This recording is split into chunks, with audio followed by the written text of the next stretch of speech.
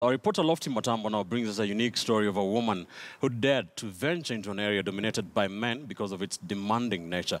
Hellen Nyongesa does business which requires her to pull a handcart across town. Take a look.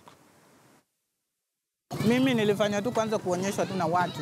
Ndio nikajua kumbe nimepostiwa kwa Facebook na sijui. Hellen Nyongesa is referring to some random pictures taken along Ronaldingala Street in Nairobi by a Kenyan who later uploaded them on Facebook.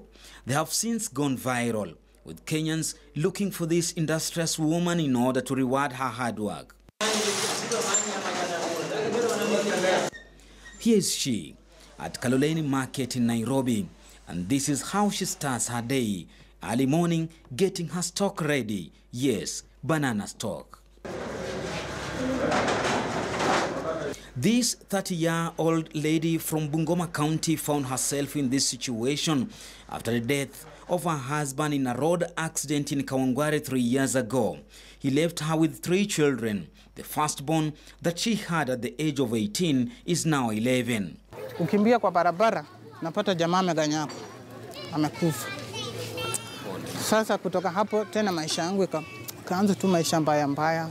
After the demise of her husband, Hellen saw it all working in Nairobi's Githurai estate as a housemaid. She sometimes depended on church donations. Wananitafutia pia nguo ya kubadilisha, wanaletea mpaka chakula kwa nyumba, naendelea tu namna hivyo. Nilikuja nikafanya hesabu nikaona hii maisha sio mzuri ya kusaidiwa, saa yote nasaidiwa, mimi sio mlemavu. One day, she was blessed with 200 Kenya shillings. Hiyo shilingi 200 nilikula 150. Hiyo shilingi 50 nikaenda nikakaa chini peke yangu tu msituni. Huko chini ukienda huko ukienda Nairobi University huko chini ukienda Kibira. Kuna mama mmoja alikuwa na machungwa mzuri sana kutoka Tanzania. Nikafanya nini? Nikamuuliza na hii machungwa nauza aje? Akaniambia shilingi 5 chungwa moja. Nikachapa hesabu nikaona 50 bob, nikienda round 2 niko na shilingi 400.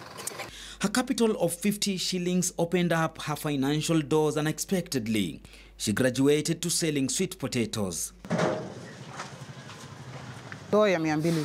Nikatoka hapo hiyo ndoo ikazaa besheni. Hiyo besheni imekuja ikazaa wheelbarrow.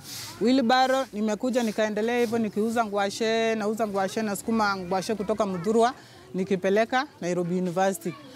Na sukuma ngwashe nikitoka hapa mpaka Nairobi University na wheelbarrow na mtoto kwa mgongo. Haya, nikaendelea hivyo nikaona hiyo kazi ni mzito huko nimekuwa mbali.